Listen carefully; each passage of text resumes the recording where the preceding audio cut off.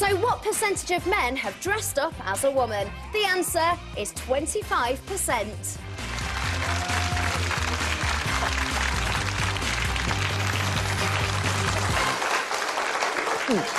Sorry. We're into the last bit of this morning's show. I love the taste of placenta in the morning. Well, we're asking why British boys love dressing up in women's clothes. Michael, Carol and Stefan will give their thoughts and views in a moment. Yours too on the usual number, 0207 173 5555. Now, Monty Python, Little Britain, 8.5 Hot Mum, that Queen video with Freddie doing the vacuuming, Benny Hill, Les Dawson, our entertainers love a bit of cross-dressing. But the tradition goes back much, much further than that. Shakespeare's women, of course, all originally played by fellas.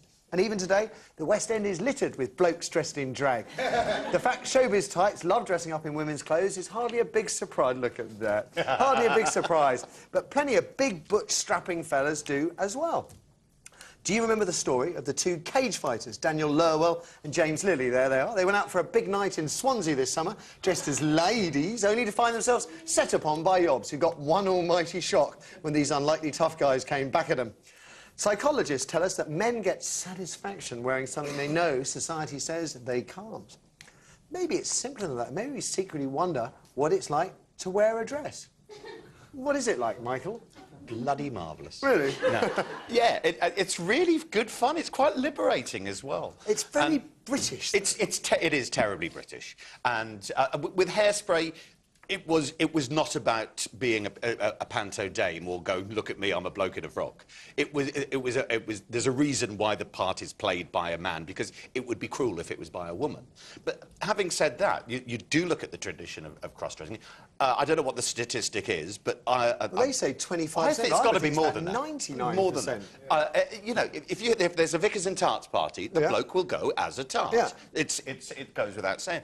There's something that's funny about it. Also, I think blokes are a bit jealous that we don't get to dress up. Yeah. You know, we used to. You know, that whole thing. Evens out, dicky bows. Yeah, so whatever. Boring. We want an off-the-shoulder Balenciaga. A pair of slingbacks and a load of big jewellery. Stefan, are you partial to a little bit of skirt action? I look quite good in a pair of tights, actually. A bit hairy and clumpy around here, but yeah, it's Why Britain? Fun. Why Britain, though? I don't know. I wonder if it is that. It's the Elizabethan times. That's women weren't allowed on the stage, off, so it started there, and we've still got the strongest panto. The only panto tradition in the world, yeah. See, but you know, the fact that men who want to dress up as women, presumably they've studied how we look. Well, you are everywhere. Yes, so why do they always get it so badly wrong? So, for me, whenever I see guys dressing, there's two looks.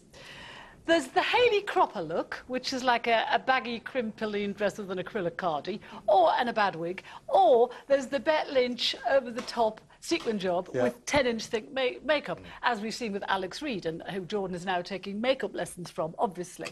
And they just get it so... Well, yeah, any chance I can, as you know. So, but, you know, you just get it wrong. But what I do see your point is that, you know, for women can change the way they look instantly. We can get up in the morning looking like a bag of spanners, can't we? Within 10 minutes, bit of makeup, bit of gloss. It goes on. All you can do is have a shave or not. Yeah. And that was the point of Hairspray, in that this kind of dowdy, muntery woman suddenly goes through this transformation into a butterfly. You look back in the past, and it was the men who were the peacocks. You look at the Regents, you look at the Elizabethan time, and all of that. And you look in nature, and it's always the male who does the display, and the female who is the brown kind of whatever. It makes you wonder why it's swapped round here. Yeah, it does. What do our audience have to say about this, Eric? Well, as you can see, I'm dressed as a woman.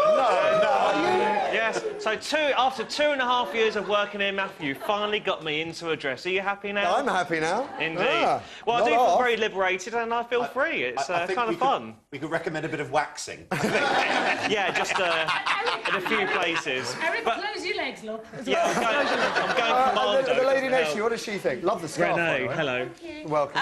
Hello. I think it's fun, basically, and I think it's a little bit of taboo breaking, you know. Are you suspicious of a man in a dress?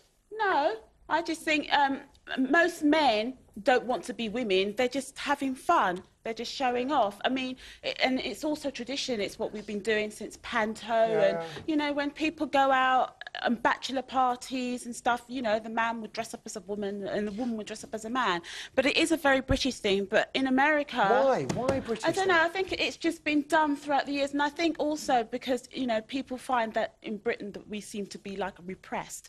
But in fact, we've always liked to show off. And when I don't think we see it as an affront to our masculinity. In America, though, they don't do that. Yeah, but, I mean, sticking over you say not an affront to masculinity, it's quite interesting that, I mean, Carol's right that we do it sort of very badly. It's kind of like a send-off, isn't it? I mean, huge rugby blokes in. I don't think I think serious cross-dressers aren't doing it as a joke. They're doing it because they want to look and dress like a woman. But they kind of get it wrong. But, you know, question for anybody who's married, OK? We're saying it's awful. If my husband came home after 17 years of marriage and said, I like dressing as a woman, I would find that really hard to cope with. I'd find it... Would you not find it hard? Yeah, I reckon so. It's a thought, though, isn't it? That's your lot for today, folks. I hope you've enjoyed watching this morning's nonsense. Many thanks to the one and only Mr. Michael Bull for joining us this morning. I hear there's a new DVD called Past and Present, which is out now. And good luck with Hairspray as well, the top. Steph and Carol, fantastic. So one more time for the panel, come on!